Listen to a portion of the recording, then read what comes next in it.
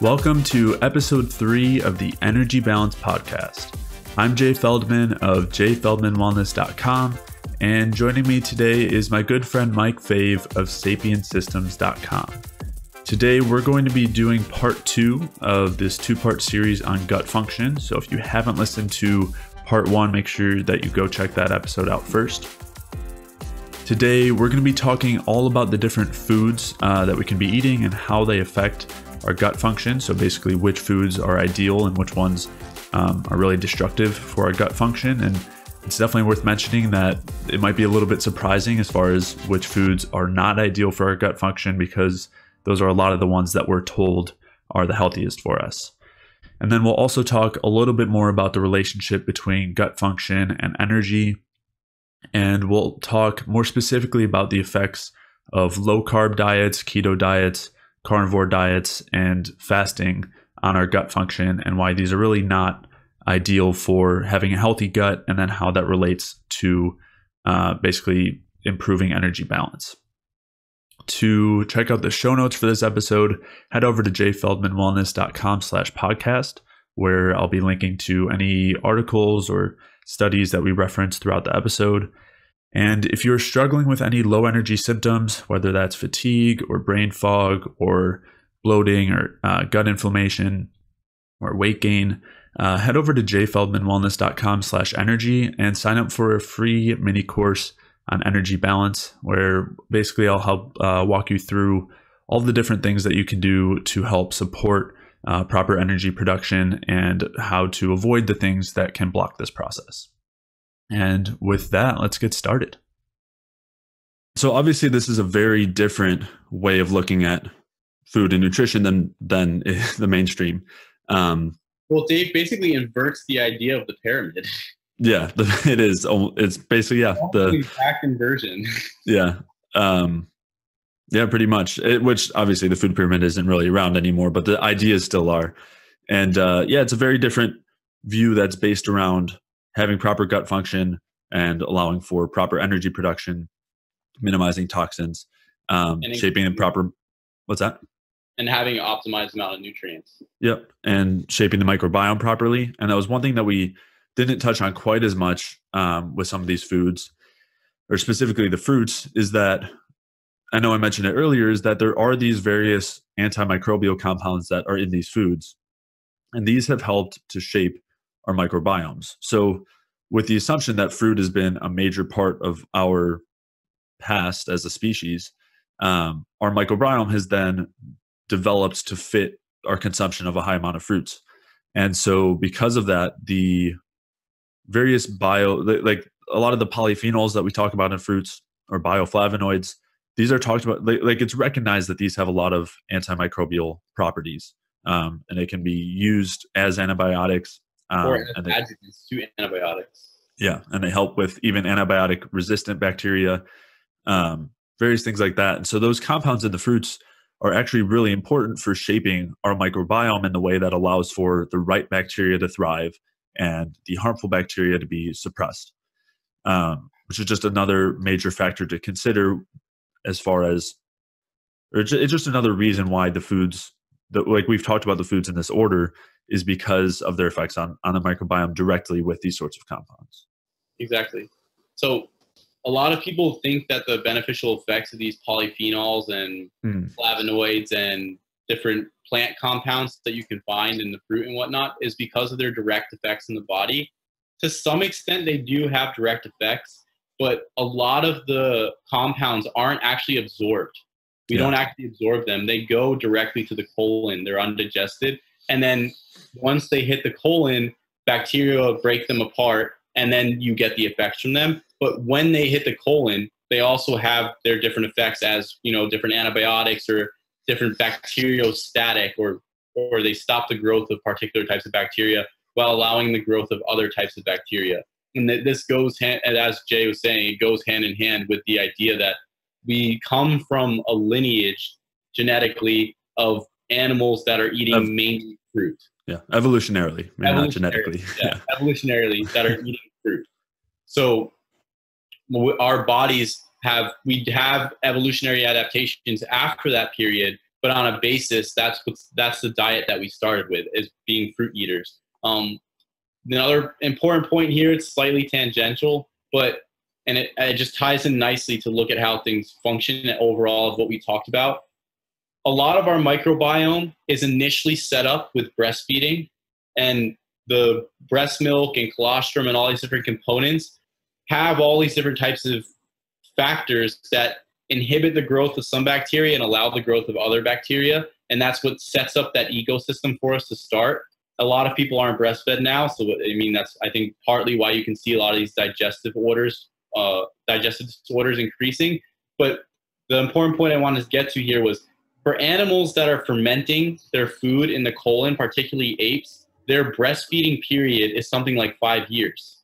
And that's because, since they're relying on fermentation, they need to have a very strong ecosystem present.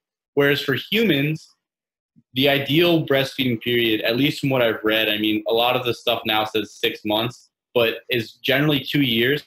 And that's because we don't rely on the fermentation as much. But that 2 years of breastfeeding is basically what allows our colonic environment to be set up appropriately to deal with some of the different foods that we're going to eat. So when you're not breastfed, it becomes more important to rely on foods that don't cause as much damage as if you have a dysbiotic bacterial population there, and are easily digested, number one, and then some that can reach the colon that have a neutral effect, or have some of these polyphenols that can not cause those negative effects for you. So I think that's just an important point to throw in there. Yeah, it's a really important point. Basically, how our microbiome is set up with breastfeeding. Another important point, as far as considering our environment and what we're exposed to, is that our food supply, like we mentioned, that there's various caveats with the different foods that we mentioned, and a lot of that has to do with our modern food supply. Of course, there's some positives here, but for the most part, it's really tough to get good quality fruit that's ripe, because a lot of it is picked much before it's ripe, and then it's as opposed to being tree ripened. And that can sometimes be problematic, or at the very least, it's still hard to find very ripe fruit. Another point to consider is soil quality, which you had mentioned earlier, and also just the circumstances that foods are grown in, because we talked about these defensive compounds that the plants produce, and when the plants aren't grown in as good of environments, they produce more of these defensive compounds, which again makes sense to, as far as an adaptation for them, but it's a lot worse off for us. So finding good quality fruit can be a challenge. By the same token, a lot of people don't recognize that much of the foods that are eaten in the mainstream are centered around grains, legumes, nuts, and seeds. For example, wheat products are pretty much everywhere. Any sort of bread or pasta or crackers or cakes, all of that is coming from these types of foods. So really, the bulk of our diet is often centered around those things. Yeah. So I guess an overview of, we covered fruit to a large extent. I guess there's some other aspects that we should talk about with fruit before I give an overview. So a lot of people do have issues with certain fruits, and there are reasons for this. And the main reasons are, number one, as we already touched on, unripe fruit has defensive compounds, or fruit produced in stressful growing environments with poor soil quality and things like that have a lot of defensive compounds. Mm-hmm. But the next things to consider is that some fruits do have certain types of fibers in them, or carbohydrate sources in them, called FODMAPs, which is fermentable oligo, di, mono, and polyols, which are mono disaccharides, and then the last one is polyols. And there are these certain types of sugar alcohols and carbohydrates that we can't digest, and they go straight to the colon, and then they can cause rapid fermentation in the colon. So for some people, if your microbiome or the flora in your colon is not set up appropriately, these can cause symptoms and can cause a lot of issues, because like a lot of substrate or a lot of fuel source is being sent down to bacteria. If you have a pathogenic overgrowth in there, then you're literally feeding the pathogenic overgrowth for some people. Then the next thing to consider is that at least in studies with humans, and this happens I'm pretty sure this happens in rats and mice as well, there's only a certain amount of fructose that can be absorbed by the intestine without glucose. So when there's not enough, when you just have fructose, when you just have a ton of fructose, and in some studies, some people can only handle an excess of 5 grams of fructose over glucose, but some people, they can handle up to 50 grams of fructose over glucose. Most people fall somewhere in the range around 20 grams of fructose or less over glucose. So when you have this excess fructose without the glucose, your intestine doesn't absorb it. So then the bacteria use it as a substrate, and they ferment it, and then they produce a bunch of products. And since it's a very simple sugar, and it can cause the growth of pathogenic bacteria, and so a lot of people can have issues with that. And so a lot of the studies, you hear, oh, fructose is bad for your liver, this or that. What's actually happening in a lot of these studies is, besides the fact that they're feeding animals polyunsaturated fats and a lot of sucrose, which is a bad idea, because the polyunsaturated fats basically have a negative impact on the ability to metabolize that sugar in the appropriate way, and have a general negative impact on the liver themselves. A lot of the studies are feeding either pure fructose or a combination of glucose and fructose with much more fructose than glucose, or extremely high quantities of these different sugars. So what winds up happening is the intestinal tract of these animals is not absorbing all of these sugars, especially in the high fructose groups. And then what's happening is, when the researchers are testing the contents of blood that's being extracted from the intestines that absorb the sugar and being sent to the liver, they're getting high amounts of endotoxin in there. So basically what it's showing is the fructose isn't being absorbed in very high amounts. Bacteria are fermenting it, they're producing endotoxin. And so it's not the fructose that's necessarily damaging the liver. It's the endotoxin that's created from the fermentation of the fructose that's damaging the liver. So when somebody goes and says, oh, fructose is bad for your liver, you got to look, okay, yes, fructose alone is bad for your liver. Sure. If you have a lot of, and it's not the fructose itself, it's ingesting high quantities of fructose alone and then leading to bacterial products being produced in the intestine, which then goes to your liver, that's bad for your liver, but not the fructose in and of itself. So and the other thing to consider here is, especially for humans, considering our evolutionary ancestry involved animals that were living primarily on fruit, which has a high amount of free sugars and a high amount of sucrose. To sit here and consider that eating too much fructose is going to make humans fat or cause problems for their liver, especially from sources like fruit, is just, in my mind, it's just like a relatively idiotic concept. It's like, we are from our evolutionary lineage, you have apes eating a ton of fruit. We're coming from there. It's like all of a sudden we lost the capacity to digest these types of sugars. It doesn't make any sense to me. And so, I mean, I think for most people, the two issues are the FODMAPs and the excess fructose to glucose. And I think an important consideration here is that the issues with fructose is fructose alone, and fructose is generally not found alone in nature. There's very, very rare sources of pure fructose found in nature. Right. Yeah. And that's the most important point in regards to what you're saying, is that, yes, free fructose, we don't digest it very well, but in fruits, typically there's a pretty good balance between fructose, glucose, and then you also have sucrose in there, which is half of each. So that's not really... And you have the polyphenols. Yeah. You have the polyphenols too, which help to prevent the bad bacteria from consuming these components. But yeah, the important part here is that these sugars are typically balanced. So we don't have to, like, the effects of pure fructose aren't really relevant because we're often getting more or less equal amounts of glucose and fructose in nature. And then the other point to consider as well is that a lot of the fructose studies are also done on rats, and rat livers do basically have a much lower capacity of handling fructose and sugar in general relative to ours, which comes from the fact that we have to have really well-functioning livers to support our brain function with more sugar. But all of that is more in-depth things that we'll be talking about in the future.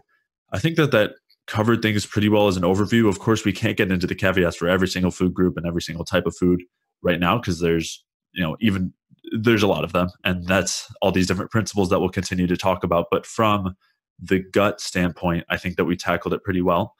Yeah. So I think it sounds good to leave it there, unless there's anything else you wanted to add. Well, the fat system, I think, is very relevant to the gut. the specific function of like bile acids and the different fatty acids for absorption and stuff like that, binding endotoxin and basically keeping the small intestine clear and stuff like that. And then obviously we didn't really talk about the migrating motor complex in depth. Right. Yeah. Yeah. All right. Let's touch on that real quick. We can talk about basically the effects of fats on our digestive systems. We're not going to talk about the specifics of the different types of fats, like polyunsaturated fats versus saturated. Okay. Yeah. So as we talked about before, you can't really have a sterile colon. There's always going to be bacteria in there. But since we have an absorptive function, you want your small intestine to be relatively sterile. I mean, it's not entirely sterile, but it's very, very low in bacterial counts. Yeah. And the reason is because basically that's where we absorb our food. And so we want to absorb our food before bacteria do. And if there are bacteria up in our small intestine, they're going to then consume that food and produce toxins, which is it's also called SIBO. It's a pretty common issue, very common with hypothyroidism and a low metabolic function, because low metabolic function depresses the things that keep our small intestine clear, which we're kind of going to touch on now. So go ahead. Exactly. And so just for anyone who doesn't know, SIBO stands for small intestine bacterial overgrowth. Mm-hmm. So a lot of people, they go on these low-fat diets and they're eating these high-grain diets and all these different types of things. And it's like they're getting bloating, and then eventually they start to have digestive issues in their small intestine as bacteria migrate all the way up. So a lot of people don't know this, at least in my experience, but what actually keeps the small intestine clean of bacteria to a large extent is bile acids and fatty acids in general. And so the fatty acids in general, or the fats in general, have either bacteriostatic or an antibacterial effect or an antimicrobial effect in the intestine, especially when they're broken down into the different fatty acids and whatnot to be absorbed. So they wind up killing the bacteria that's there, and then bile acids in and of themselves are actually, which the fats stimulate, are actually antibacterial, antimicrobial themselves, and then they also stimulate the defensive mechanisms of the small intestine. So you have multiple compounds going here. Then the other thing to consider, and I'll break it down in simple terms once I go through it, but you have the fats also induce other enzymes such as alkaline phosphatase and lipase, which also degrade and have antibacterial factors as well. So you have fats here at the top. When you eat the fats, most fats in general, there's caveats here to the different types of fats, but we won't get in that. Mm-hmm. You have the fats here. When you eat them, they stimulate the bile acid production by the liver, and then the excretion of bile acid from the gallbladder. Then they also stimulate the release and the production of alkaline phosphatase, which is a particular type of enzyme, and they also stimulate the enzyme lipase. Then after that, we have bile acids. Bile acids actually stimulate a defensive mechanism of the small intestine when they're released by activating a specific receptor. The name of the receptor, I mean, I could tell you, it doesn't really matter. And then we have to say it at this point.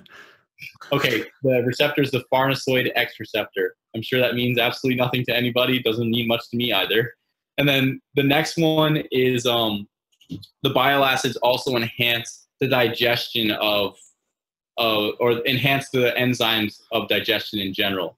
So you have this whole system here from the fatty acids in general that are functioning to clear out the small intestine and functioning to keep the small intestine clear and optimize digestion there. So we have the fruits, which are keeping the colon, the fruits and some of the like root vegetables and things like that, keeping the colon in good health.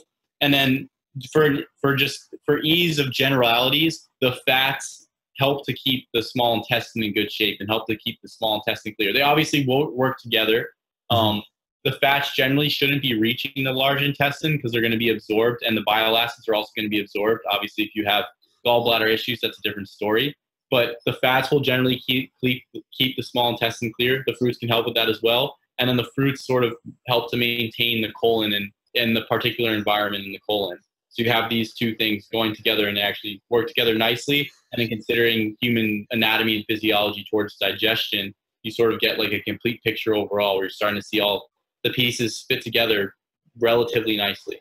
Yeah. So what you're saying here is that what you're basically suggesting is that it's important to be eating enough fats because the fats keep the small intestine clear through all these different mechanisms, stimulating bile acid production, different enzyme production, all of which keeps things moving through properly, digesting properly, and keeps it clear of the bacteria that have antibacterial effects, bacteriostatic effects.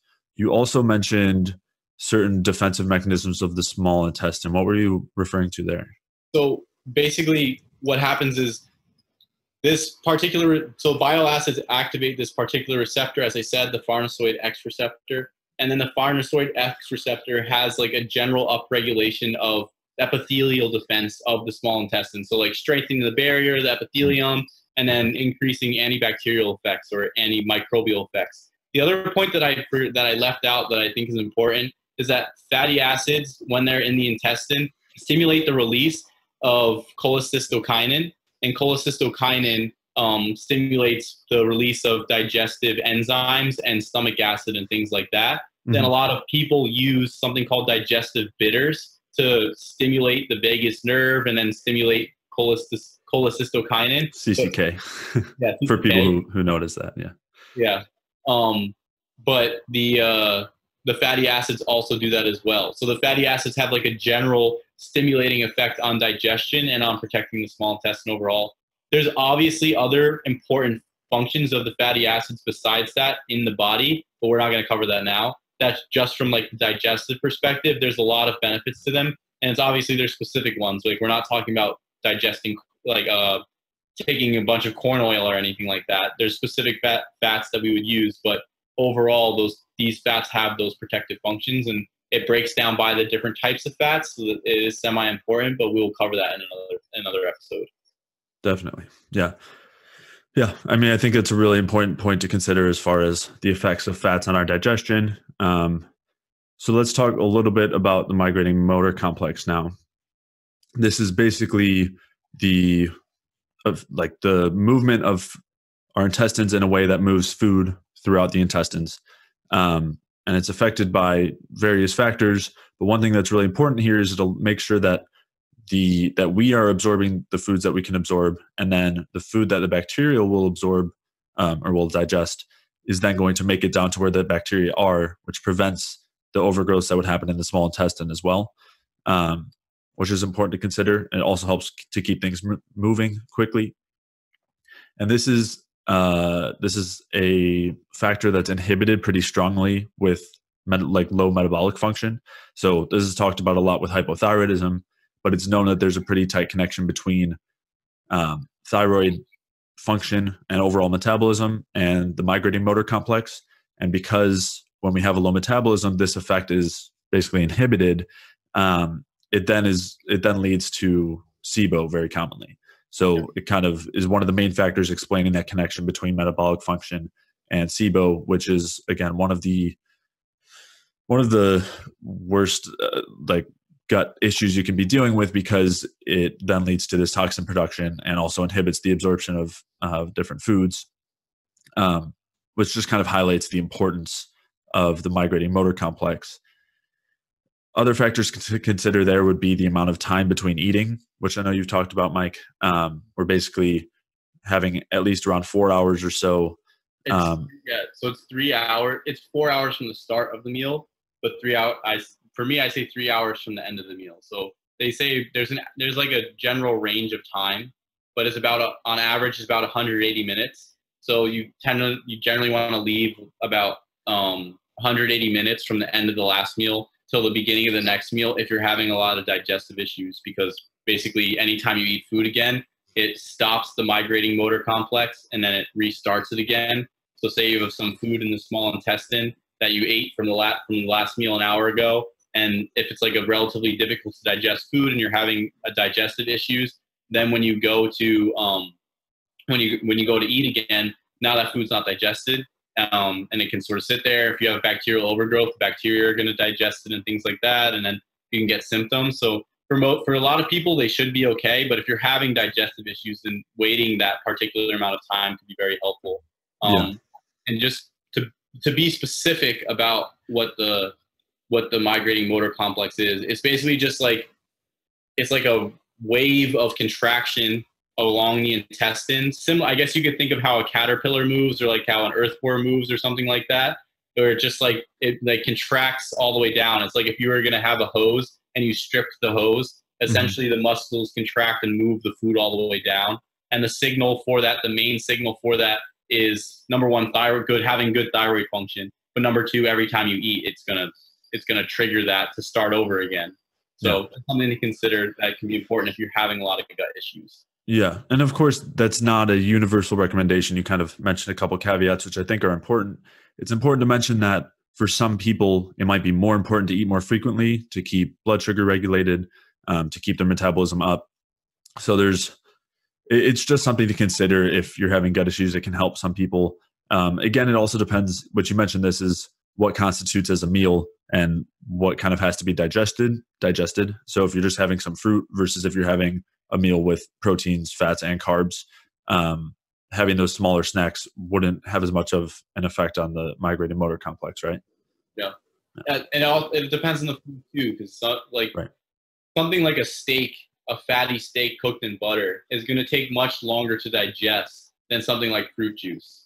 So if you're going to have for breakfast, you have a couple eggs cooked in butter and maybe a banana fried in coconut oil with some juice, that's going to take a lot longer to digest than if you just had a fruit smoothie with some strawberries and blueberries and pineapple juice or something like that. I don't know, some type of just fruit and juice. Yeah. So things like starches take longer to digest.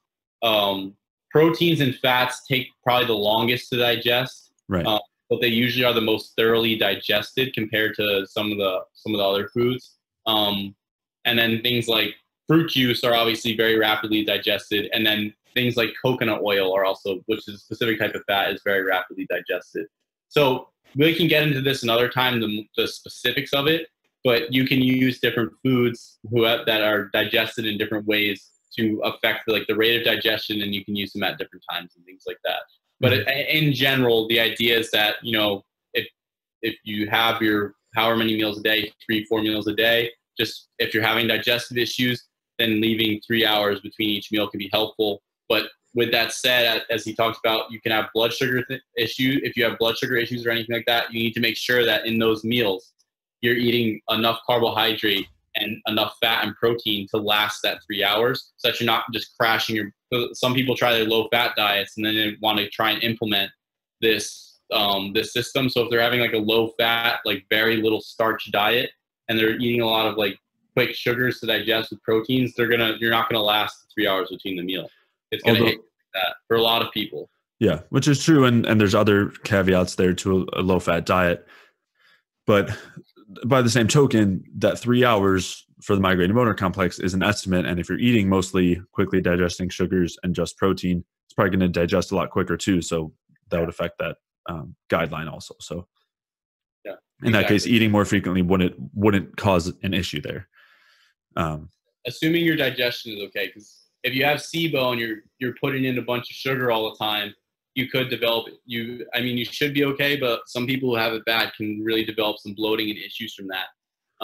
And it also really depends on there's individual aspects to these things. We're going over generalities. Right. So for different people, you can have different effects. Yeah. So one thing that we didn't talk about was low carb diets, carnivore diets, ketogenic diets, and their effects on gut function, and why a lot of people have benefits on these diets, and why a lot of people specifically with gut issues have beneficial effects on these diets. And we'll talk through some of the specifics, and in the future especially, we'll talk through the drawbacks from these things and why it's really important to include carbohydrates in the diet. Today we'll talk about it in terms of gut function. So to keep it general, the main factor that's going on here is that when we're only eating animal foods, or we're avoiding carbohydrates for the most part, we're avoiding any of the foods that would be potentially feeding harmful gut bacteria. So these gut dysbioses, having pathogenic overloads or SIBO or whatever it is, are very, very common and lead to a lot of different symptoms that a lot of people experience. And so when people go low carb and stop feeding these microbes, the toxins that are typically produced, that they're overloaded with, that are causing all of these symptoms, the bloating and the brain fog and joint pain, or reproductive issues, whatever it is, energy issues in general. A lot of those symptoms are relieved because they don't have the same toxin production, because they aren't feeding whatever microbes are in their gut that are causing all these issues. So that's been shown to be one of the main factors that is responsible for the effects of these diets. Intermittent fasting is another one too, whether it's intermittent fasting or just fasting in general, where the primary benefit there all comes down to the lack of toxin production from the gut. And for a lot of people as a whole, you could say this is beneficial, but there's a lot of drawbacks to these things. And there's much better ways to reduce toxin production without starving your body of carbohydrates or calories, or leading to blood sugar dysregulation and other things like that. Yeah. So, I mean, besides just getting rid of like things that will feed a dysbiosis, there's a lot of things that people are doing when they go on these carnivore or keto diets that are changing a lot of like important factors beyond just the idea of, oh, I'm not eating any carbs. So a lot of people like try to sell it as the idea is like, oh, carbs are the problem, and this is why we're having all these metabolic issues. And the reality of the situation is on a lot of levels is that it's not that carbs are the problem. It's that the carbs that people generally eat before they're coming to these diets are a bunch of starches. It's bread, pasta, things like that. And a lot of people are not breastfed. A lot of people have been eating this way for an extended period of time. So they have a pathogenic microbiome. They have a pathogenic flora. And so what they wind up doing is when they're eating all these foods for an extended period of time, they're actually poisoning themselves to some extent every time they eat, especially with these different grain-based carbohydrates and processed foods and things like that. So what winds up happening is they eat and they poison themselves. So then when they go on this diet, they've eliminated not only the poison of the toxins or anti-nutrients of those particular foods, pasta, wheat, cookies, breads, whatever else. They also are eliminating the effect of the inflammatory effect of the microbiome that they have going on in their colon. Mm-hmm. And then also if they had some sort of overgrowth into the upper gut, the small intestine, they're not feeding that as well. So that's what Jay just touched upon. That will make people feel significantly better. It'll mm-hmm. have a host of beneficial effects, because even though they have the carbohydrate going in, and carbohydrates are necessary for function, they are 100% necessary for function. Anyone who says that they're not doesn't know what they're talking about physiologically. Well, for a high level of function. Yeah.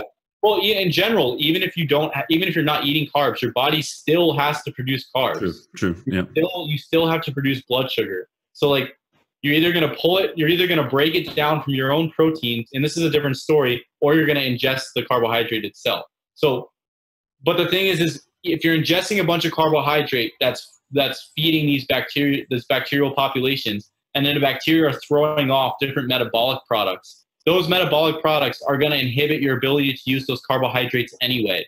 Yeah. So not having the bacterial stimulus or the toxin, and then the toxin of those foods, is a net positive over not having the carbs. So you don't have carbs. So you're at a degree of deficit in terms of energy, right? Or in terms of fuel. You're at a degree of deficit in terms of fuel, but you also don't have things inhibiting that turning of that fuel into energy.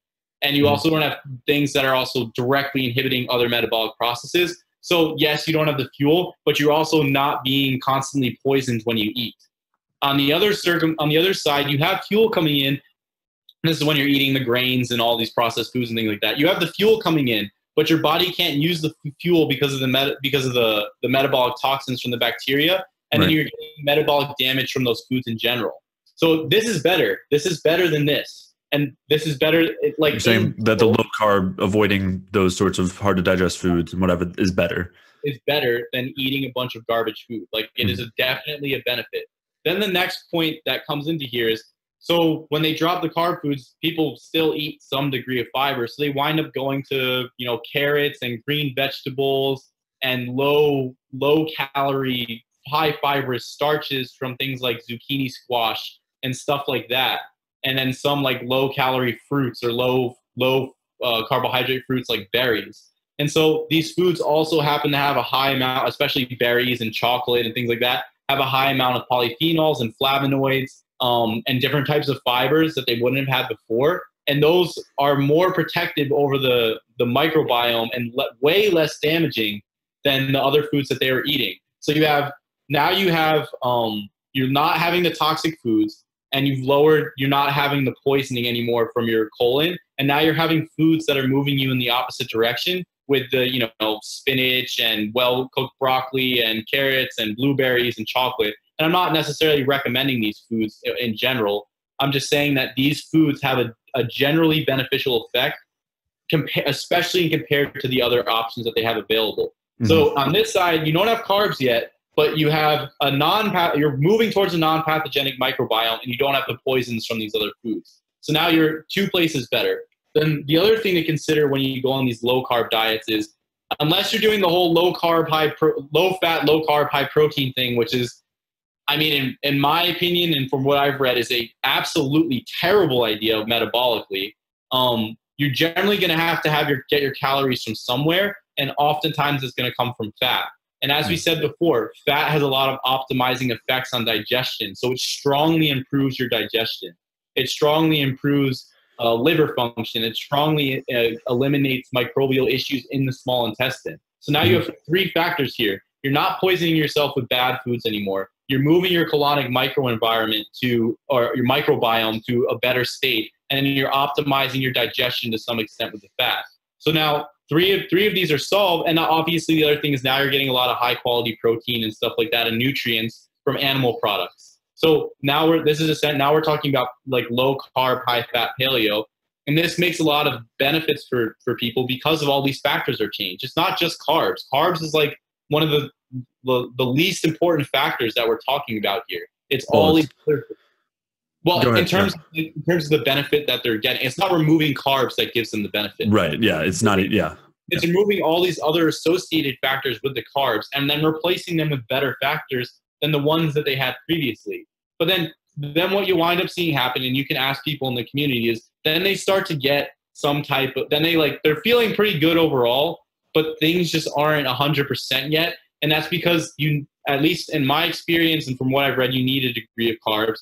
But then when people add the carbs back in, they add in the carbs like white rice or like fruit juice or something like that. And it's like, oh, well, carbs maybe aren't that bad. And then they still, for them, it's like, if I keep it under 150 grams a day or something like that.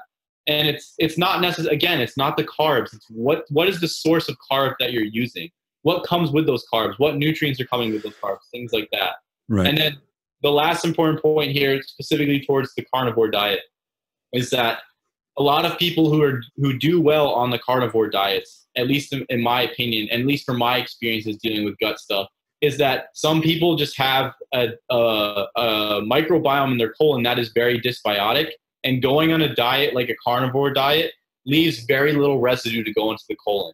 Right. Very, very little residue. So what winds up happening is you're just basically, everything you're eating is just getting pretty much digested, and that's it. So if you had a very toxic microbiome, and like for an example of this is somebody like, and this is famous, is Mikhaila Peterson, right? Or Jordan Peterson, and these types of people. When you look at like the health issues that they had going on, Jordan Peterson was suffering from like, at least from what I remember, depression and anxiety and things like that. And then his daughter, I think, Mikhaila Peterson had rheumatoid arthritis, and she actually had joints replaced when she was a teenager. So like her ankle or hip or something like that.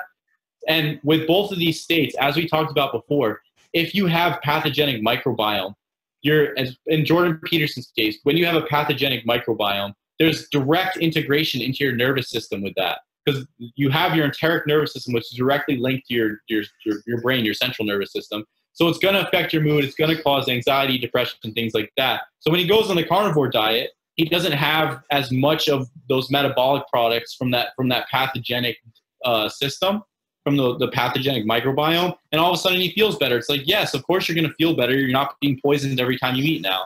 And then for Mikhaila Peterson, a lot of these autoimmune diseases, at least from the current research that I've read, seem to be a degree of some type of latent infection or some type of strong dysbiosis of particular bacteria in the intestine, like with certain diseases like ankylosing spondylitis or or Crohn's disease or things like that associated with like an overgrowth of Klebsiella bacteria, which is a gram-negative bacteria, or rheumatoid arthritis being associated with streptococcus bacteria and things like that. So when they go on these carnivore diets, their symptoms are going to decrease because they don't have all these metabolic products being produced by the bacteria in the intestine.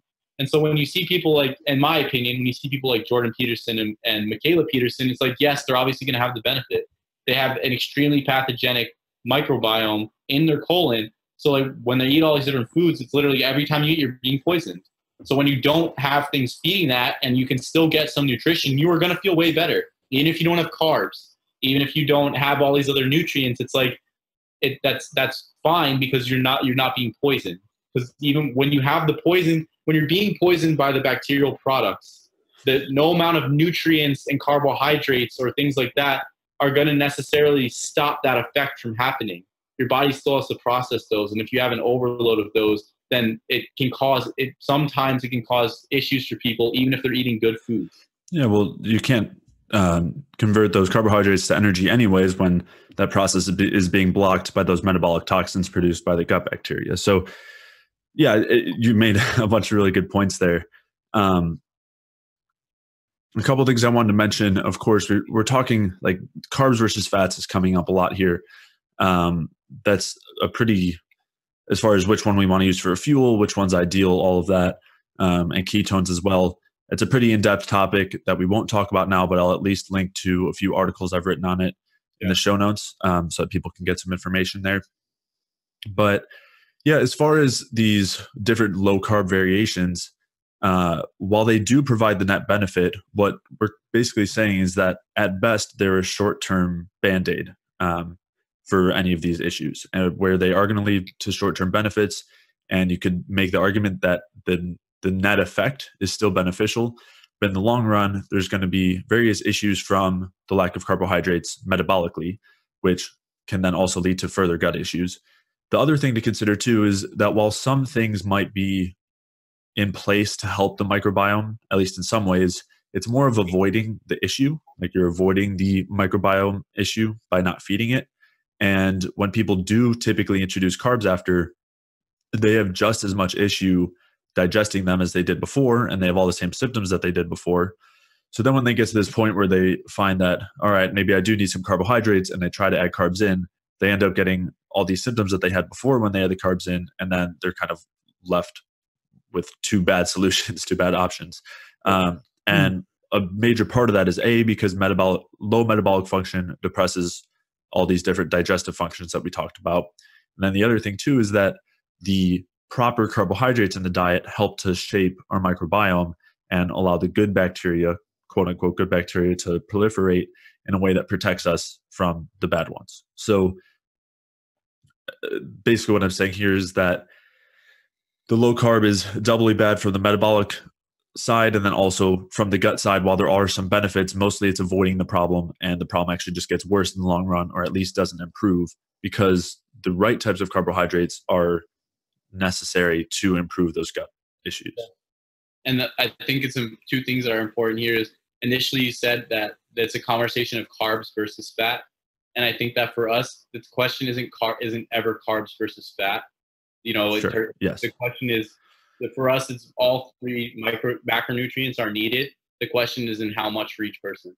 So I know where you were getting at before is a lot of people have the talk about using carbs versus fat from an energy perspective. Yeah, as a fuel in the mitochondria, which is, I just want to put a little caveat there that in our perspective, we are never having an argument about whether we should use only fats in the diet or only carbs in the diet. Mm-hmm. Our perspective is that you should be using both fats and carbs in the diet, but for different purposes for each of them. So like you're going to have carbs, you're going to have your fats. Obviously, fats have the beneficial effect on digestion, there's hormones and stuff like that. And then carbs have beneficial effect for energy processes and thyroid function and things along those lines. So like they do different things. It's not a question purely from the perspective of energy, the burning of these things for energy. It's just not how things work. It's like a very skewed perspective. And it's like, it implies that the only thing that carbs and fats are used for in the body is fuel, and that is not reality. Mm-hmm. They're used for quite a different number of things. And to sit here and like have that argument, like at least in my perspective, just for us, it's like that doesn't even make any sense. But I know some people are there, and that's fine. But I just want to clarify that for us, we're not here going to say, oh, you can only eat carbs, you can only eat fats. We're saying no, you should eat both. Let's figure out what quantities work, and like this is the reasons why behind. Yeah. And then the second point I was going to talk about, I completely forgot because I want to. All right. Well, when you remember, let me know. I'll riff off that first point. So, yeah, I mean, that's a great summation. There is a difference between carbs and fats as a fuel, and it is important to discuss that, not right now, but it's an important point because that's what we're saying is one of the main issues outside of the effects on the gut from a lack of carbohydrates. The effects metabolically of not having ingested carbohydrates as a fuel is very important, and it leads to depressed metabolic function. So it is important to consider the effects of carbs and fat as fuels. But as Mike was saying, carbs and fats also serve other purposes outside of fuel. And so even if we're saying that carbs are ideal as a fuel, which again, so many stipulations there, and we'll talk about the details in the future, that doesn't mean we want to avoid fats, as fats serve a lot of other purposes that are also really helpful. Exactly. So yeah, I think that's great. I think we should close it there. That's pretty good overall. Yeah, I agree. Keep going off on stipulations and tangents. Yeah, no, it's a good idea. You'll have to let me know if you ever remember what that second point was. All right, that's going to wrap up this series on gut function. I hope you guys enjoyed these episodes. And if you did, please leave a review or a like wherever you're listening. It really makes a big difference in helping us reach more people. And if you'd like to find out a little bit more about me, you can check out my website at jfeldmanwellness.com or Mike at his website at sapiensystems.com. If you'd like to check out any of the links or any of the articles or studies that we referenced throughout today's episode, you can head over to the show notes at jfeldmanwellness.com/podcast. And if you'd like a little bit more guidance in helping to get your energy back or recover from any low energy symptoms or any chronic health conditions, head over to jfeldmanwellness.com/energy and sign up for a free mini course on health and energy balance. Basically, I'll walk you through all the different things that you can do in order to support energy production and how you can avoid all the things that inhibit energy production so that you can basically get your energy and get your health back. And again, thank you guys so much for listening, and I will see you on the next episode.